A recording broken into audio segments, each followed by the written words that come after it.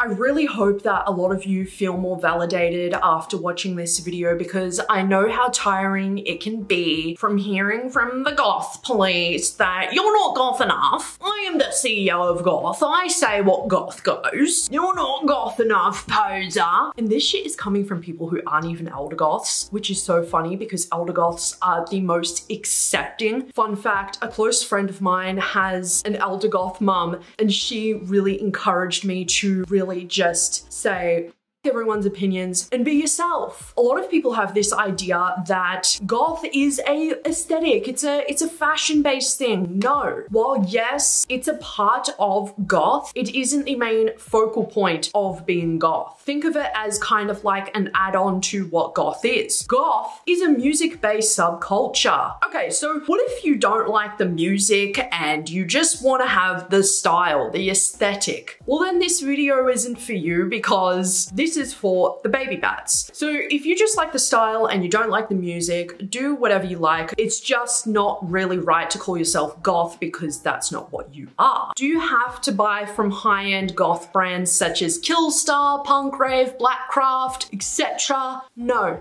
you don't. It's not about buying the most expensive clothes to look goth or buy the nicest goth clothing to feel more goth. If you have the money to put forward to go ahead and buy it, by all means.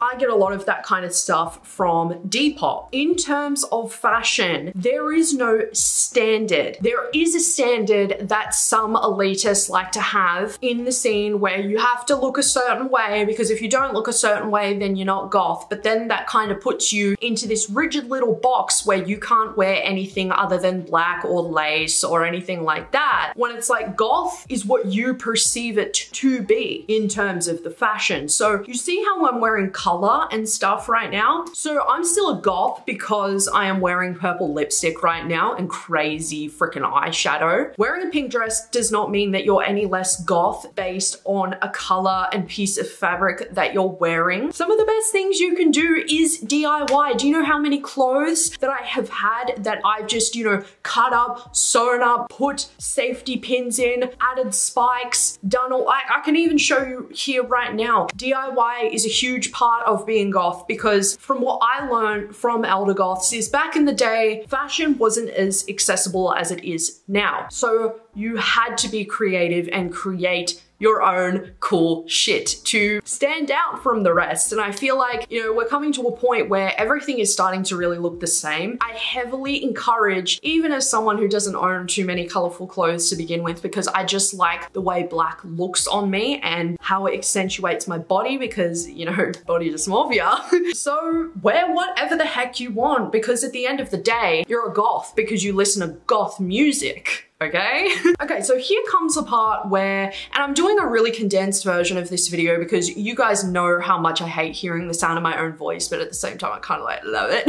You will be having people accuse you of being a poser because you have just all of a sudden come into the scene and you're all of a sudden goth, and you're just like 13 years old trying to find who you are.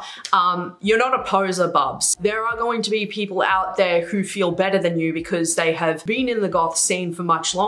And that's fine. No one is invalid because they've been into goth for a few months or they've been into goth their entire lives. Like, as long as you're actively educating yourselves and like watching documentaries and reading books and listening to music and just really immersing yourself into this subculture, that means you're a goth, because you're so passionate about what you love. That is what goth is. I think the main reason why there are some people out there who accuse baby bats of being posers, which is kind of cringe in a way, because baby bats are usually like 13, 14, 15, 16. I mean, baby bats can be also much older, but it's usually common to be, you know, young being a baby bat. People usually think that just because you've come into goth means you're doing it for the aesthetic, which there have been a lot of crappy people to have done that. You know, it's just been outside factors, right? These kind of people have taken advantage of goth women. They have taken advantage of the fact that they can, you know, pull metalhead guys and all of this kind of stuff, basically just using goth to be cool in a sense, because goth is really freaking cool. Yeah, there are quite a few valid reasons as to why goth people feel like when someone newly comes into the scene that they could possibly be posers, but then again, it's not really up to anyone to judge or decide. Like, we're still all goth.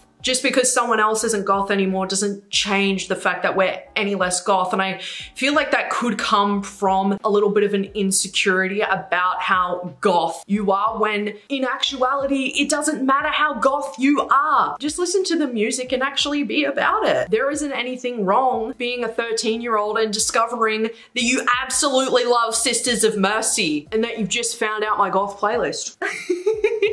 I'll link it down in the description box below. So I just wanted to run over a quick few things for baby bats, because it's just not fair how baby bats are being treated, especially when a lot of these are like young teenagers and kids. Like, it's just a bit embarrassing to be bullying them. But anyways, that is my little waffle for today. And with that being said, I will see you all soon. Take care of yourselves and most of all, love your fucking selves.